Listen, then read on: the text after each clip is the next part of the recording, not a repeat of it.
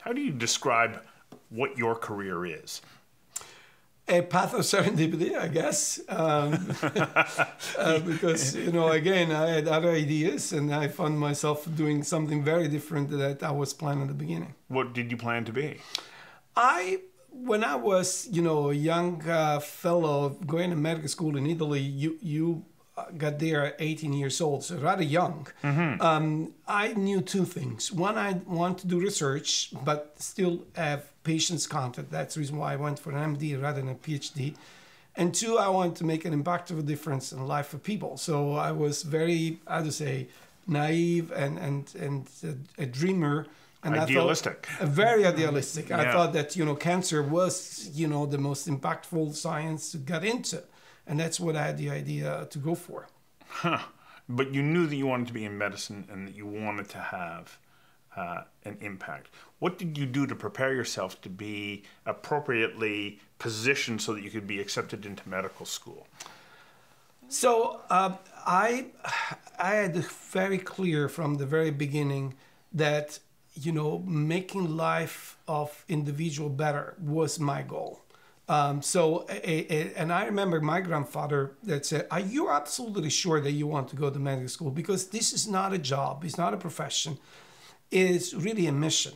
As a matter of fact, the old physicians were all monks, were all people that dedicate that just entire life to this. So you're not going to have a life. And I was pretty adamantly sure that, that's what I want to do. So that was your mindset? Absolutely. So you go to university in Italy. Yep. You study medicine. Yep. Then what happened? So, in Italy, you had 6 years to go through medical school. And then you have 4 years of, residency program. You cannot do research the first year because it's very intense. You have to do all the basics. But as soon as I could, the second year, I'll start to look for an internship to do research. And I stumbled upon this gentleman that just came back from the University of Chicago where he went for a sabbatical. That was a pediatric gastroenterologist. And again, I had no interest in doing that. No, you were interested in cancer. Absolutely. Yeah. And he said, listen, do you really want to be impactful? We lose many more kids with diarrheal diseases that all the other diseases combined. 5 million kids will not make it by the end of the year.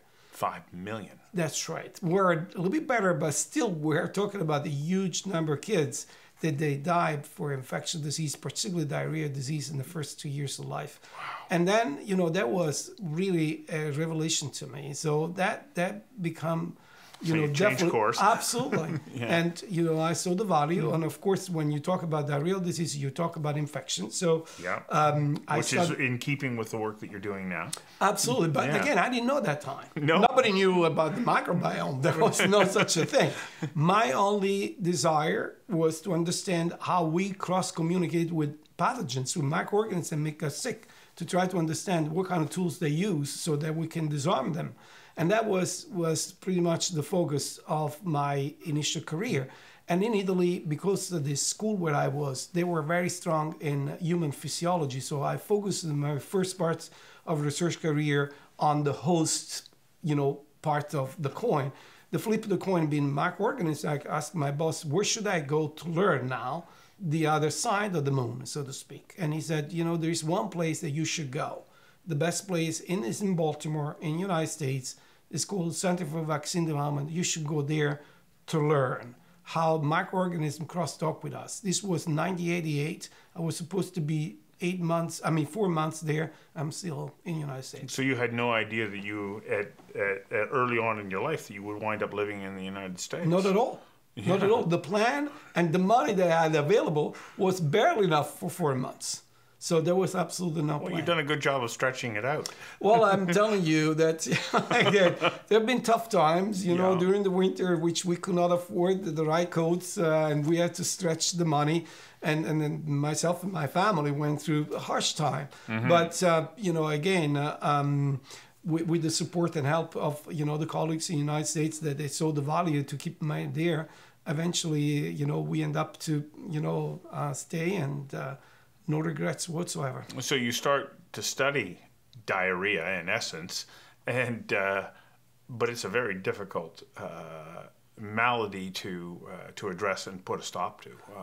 And again, we it must still have been very challenging. very, Yeah. and again, we still lose the battle with microorganisms because it's many weapons you threw to them, they threw back the counter weapons, and then they remain as a major issue in developing countries for sure.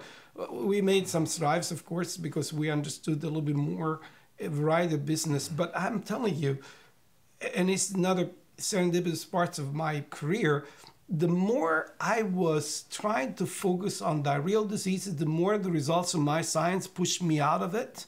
But I was trying to be disciplined and said, listen, Alessio, you need to focus on diarrheal diseases.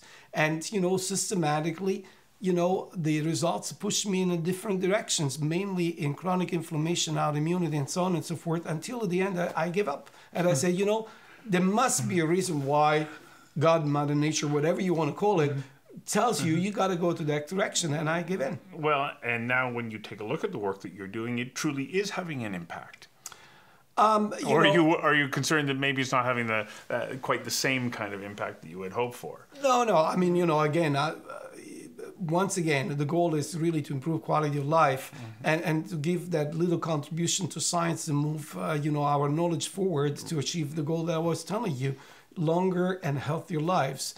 I have to say that, again, science sometimes is incremental, sometimes it's transformational. You don't choose. And I was blessed to stumble upon some transformational science that is really changing some science paradigms. Okay, and what was that science? Because not everybody will know your background. Just tell them what that was. Well, what was that transformational moment? So it was stemming from a tremendous failure trying to develop a vaccine for cholera that was, and it still is, one of the major culprits of diarrheal disease in children. And the outcome of that, exercise was miserable. It was a failure, pretty much. But that failure led us to a discovery of a new molecule that led us to the discovery of zonulin.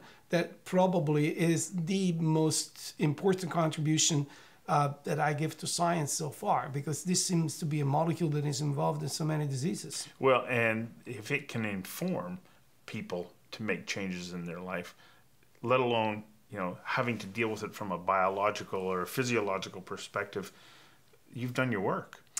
Yeah, I mean, again, science is Pandoras Box. You open one and then there's another one, so we'll never stop. Yeah. But I have to say that, there are some specific milestones that we're able to achieve, meaning that, now we know that to develop these conditions, genes and environment are not sufficient. So you have to have a leaky gut, and zonulin is involved in that. You have to have an immune system that is hyper-belligerent, and you have to have a microbiome that goes off balance, and they all interact with each other. So that gives us new targets for possible interventions to try to stop these epidemics. So somebody who's looking at you going, oh yeah, I want to be like you. You're out speaking at conferences, you're traveling around, you do a wide variety of things, but they have no idea what your typical day looks like. What does a typical day for somebody who is a researcher actually look like? Well, I wake up rather early. I changed my lifestyle in line of what, we were discussing before. So I mainly walk to and use public transportation to go to work. I have been, becoming humble enough to understand that it takes a village of complementary expertise to make a difference. So my role is to build these teams of very talented and dedicated individuals that, with humility, they sit around the table trying to really improve the quality of life for people that they entrust in their work. And I'm trying to facilitate, this kind of science and clinical care. So I spend a fair amount of time in, teaching and, managing, a large group of scientists and clinicians that they are focused on this kind of roles. So do you spend your time in the lab, or is it I do. more that you're interacting with your team members, discussing, analyzing, trying to make sense of what they are, the information that they're gathering? So I am in the lab, but unfortunately I don't have the time anymore to take a pipette and do an experiment. That for me it was the most rewarding part of what I was doing when I was a researcher. So my contribution now is more intellectual and come up with ideas, design the experiments, advise, how to troubleshoot the outcomes that in general are not what you expect. Right. But you couldn't do your job if you hadn't done that work in the lab earlier on in your career. Not. Because you wouldn't be able to make sense of what you're absolutely seeing. not. Yeah. If I have to give an advice of a young fellow that is interested in getting medicine, I would strongly advise at some point to find some time to spend time in the lab, as well as the people that spend time in the lab to find some time to spend time on the ward, so that you really understand, what you're doing and for whom, because otherwise you lose track of what is the purpose of all our, professional life here. Which is to improve the quality of people's lives. Absolutely. It's been an extraordinary career. Yeah, I had a good ride, I have to say. Well, I don't think it's over somehow. No, but, again, I am at the point in which, I'm over the edge and I'm now starting to go downhill in terms of the last span of my career.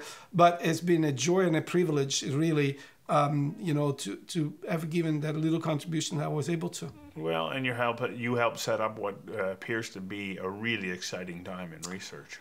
Well, again, what is left when you retire is the legacy that you leave behind. For me, legacy means a school, a team, a group of individuals that have really been forged to continue that kind of path. Because otherwise, when you decide to retire and do something better in life, like, I don't know, making wine, it's one of my dreams. You don't want all that investment dissipated, and I'm in great hands. I have the privilege to really work with an extremely talented individual that I'm pretty sure that will continue, that line of research. Well, good, and I hope that your career inspires others to follow similar paths. I hope so too. Thank you.